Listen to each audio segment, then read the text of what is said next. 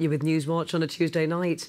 Nominations are invited for the Heritage Awards, given annually for outstanding contribution to Gibraltar's heritage. The Trust has been organising these awards since 1993. The Heritage Trust is inviting nominations in 4 categories, and a special commendation will be awarded by the Trust Board.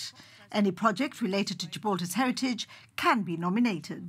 Anyone and anything, from a project, a book that's been written, a school project or youth club project, individuals who've been working for a lifetime promoting the heritage message, buildings that have been restored sensitively, developers, architects that have put forward those schemes. Really a wide range of people and projects and buildings are eligible.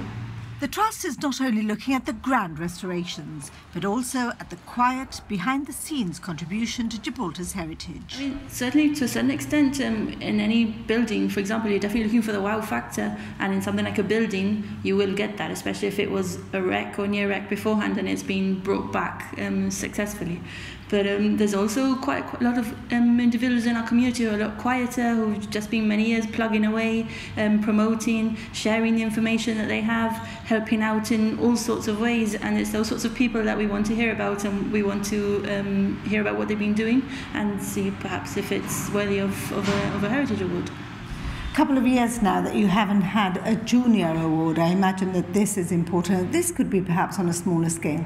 Yeah, definitely. We know there's a lot of schools out there, a lot of teachers doing great stuff with their classes, youth clubs doing things with the groups, and we want to know about what they're doing and think about nominating them, no matter what it is. Just go to our website, download the form, have a look at what it is. It's very simple information that we need, and then we'll get in contact with you to find out more.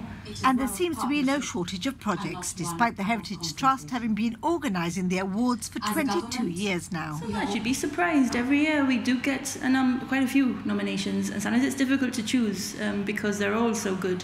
And especially in the last couple of years, we've given more than one in each category. So it's good that we're spoke for choice. And sometimes the quality of them are so good that we've said to people, perhaps you've missed out this year, but think about nominating it again next year, because it really, you were just pipped at the post, and it really is a good project to put forward. So what does the Trust really want to get out of these awards, and what are their main aims? The awards really are about celebrating good things that are happening with heritage. I mean, the Trust on a daily basis sometimes feels that we're constantly being negative about things, erosion of details, but there are a lot of good things that happen as well, and it's only right that we recognise them.